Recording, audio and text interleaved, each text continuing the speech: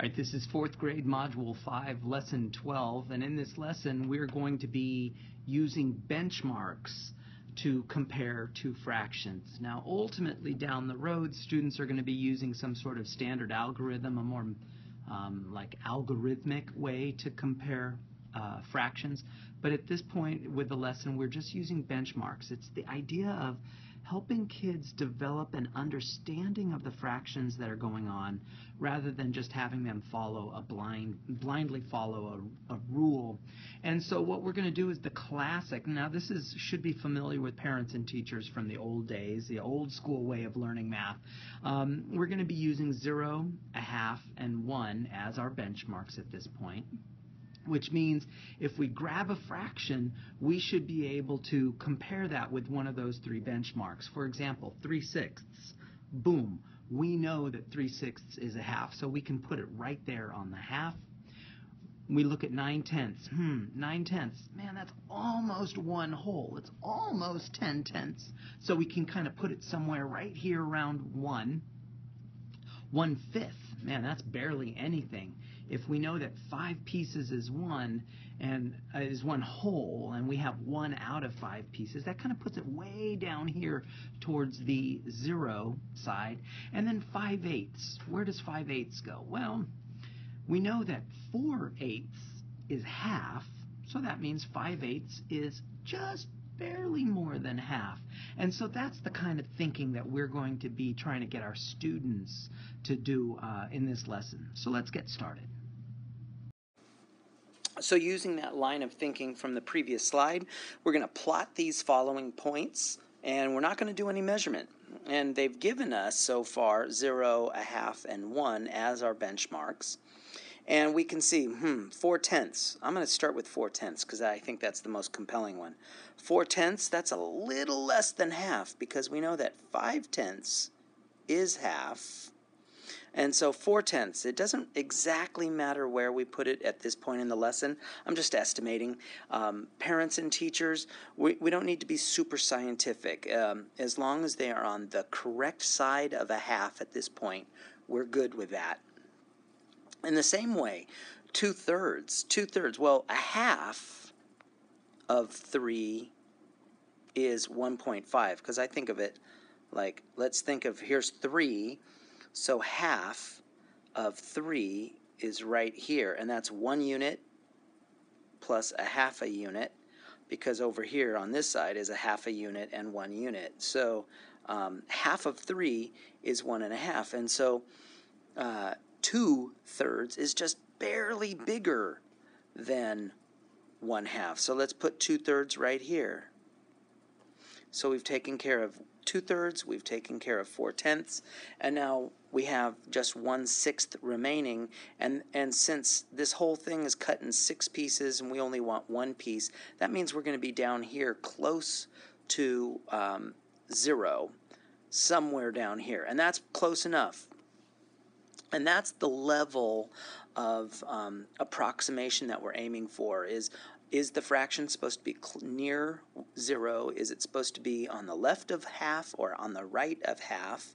Or is it supposed to be close to 1? And now once we've got these lined up on the number line in our approximations, we now can compare them, because fractions towards the right are larger than fractions on the left. So anytime you grab two fractions, for example here, 2/3 and a half, 2/3 and a half, whatever is on the right is going to be larger than what's on the left. And so our symbol is going to be the greater than symbol. And then here, 4/10 and 1/6. Well, here's 4/10, here's 1/6. Since 4/10 is on the right of 1/6, we know 4/10 is larger than 1/6, and so again we're going to use the greater than symbol. So moving on, we just have more of the same kinds of fractions, only this time it's getting a little bit more tricky. Now, to be honest, 3/4 is something that we want kids to know in 4th grade. We just want them to know that 3/4 is exactly halfway between a half and 1 whole. So to me, there's not much of an estimation there. I want them to know exactly where 3/4 is. It's right in between a half and a whole.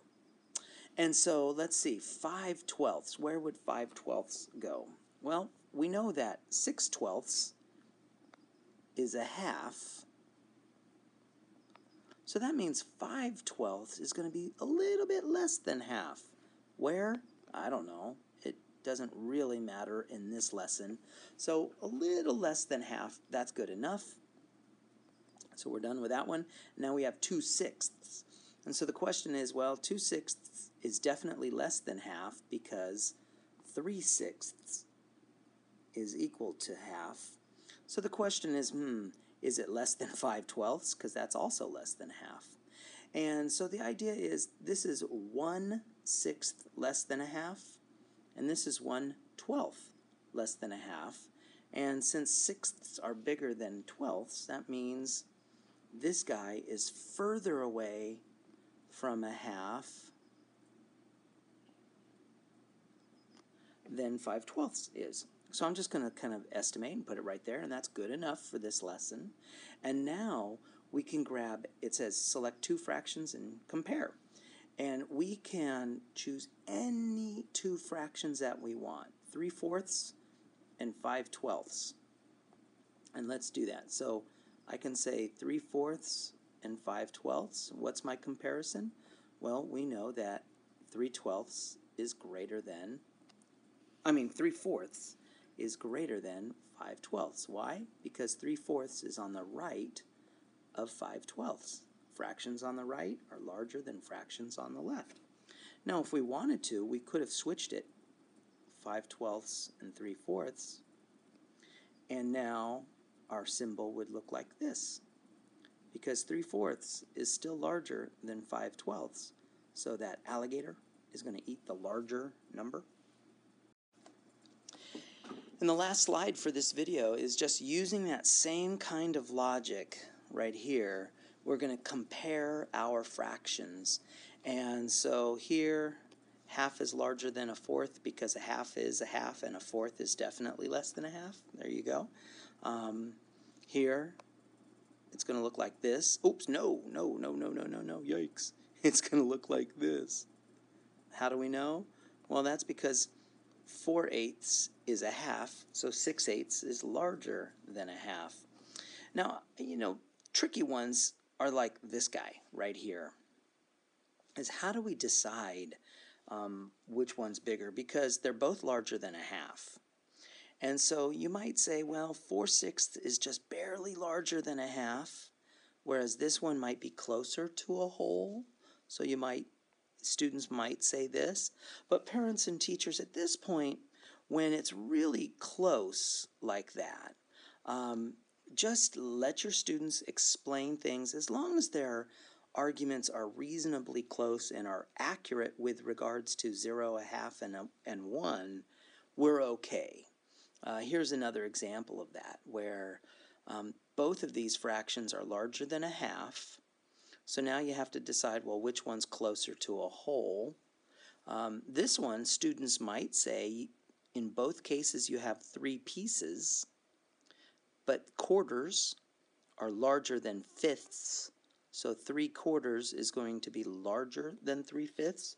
But at this point, 4th graders are not required to know that kind of reasoning yet. Eventually they will get there, and ultimately students are going to be using some sort of standard algorithm. So that's this slide. I'm not going to do any more problems on this one. And that wraps up 4th grade Module 5, Lesson 12, where students are basing everything against the benchmarks of 0, 1, and a half to figure out how to compare fractions.